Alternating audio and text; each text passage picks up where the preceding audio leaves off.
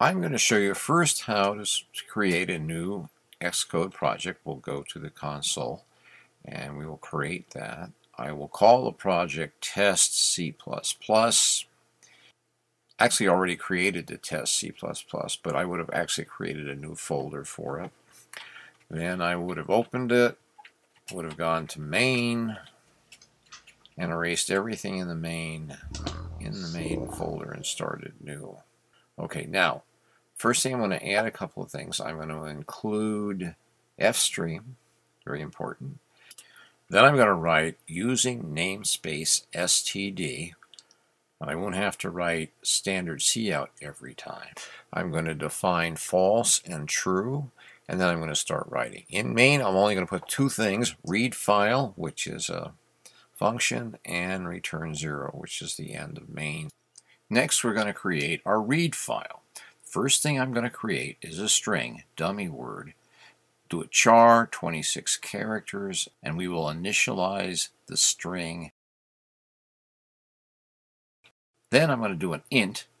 I'm going to set that to count. That's the count of the words I'm going to have in my dictionary. I will create a Boolean, done, which I will set to false, and then the fstream itself. Now here comes the tricky part, because we really have to know how to set the path to our file which contains the dictionary words. Now here is an easy way to get the path to your file. Go to Xcode Preferences, select Location, select Derived File, select Custom. Then in Derived Files, click on the folder icon and then simply go to your dictionary file. When you click on that, the path to the dictionary file will be in the Derived Files box.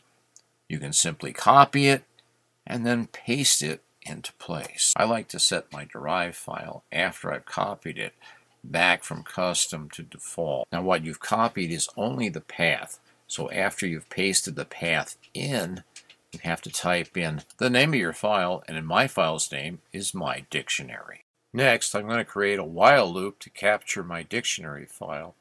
So I'll create the loop, and it's while not done. And we established that done is currently equal to false. Our next line, and there are different ways to do this, but we're going to do it this way.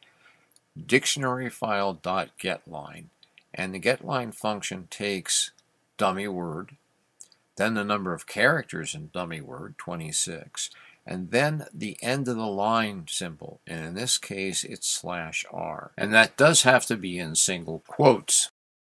Then we'll see out our dummy words so we can look at the words that are coming in from our dictionary. Now we need a way to stop the while loop and set done to true.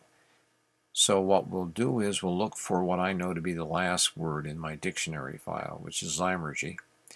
And when it reaches that, done will be set to true, and our loop should stop. And of course we have to add our count and increment it so we know how many words we're getting. Finally, I want to know how many words we had all together, so I will print out the total number of words as the final count.